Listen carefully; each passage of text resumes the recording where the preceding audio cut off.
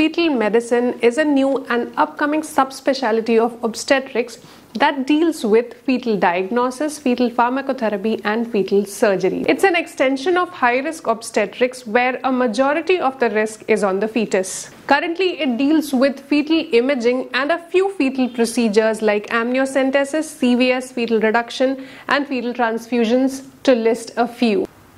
But it is in its formative phase. It is still evolving, so you have to expect a lot of new developments in the recent future.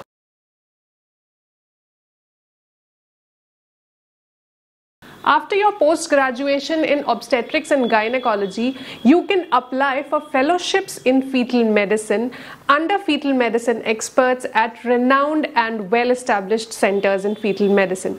Most of these centers have very good hands-on and excellent teaching. The list of few such institutes and how to apply for them is given in the captions.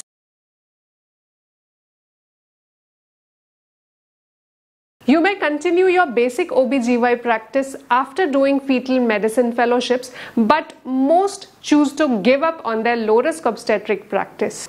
Most fetal medicine experts choose to have a cleaner, scream-free life like that of radiologists, and most choose to abandon basic obstetric practice. But if you choose fetal medicine, you should be prepared to stay academically oriented for a major part of your life. You have to keep reading, you have to keep attending CMEs because it's an evolving field, and 10 years later there are going to be a lot of new options available in fetal medicine. So the fellowship may be of 1 or 2 years, but you have to keep reading and keep learning this evolving branch.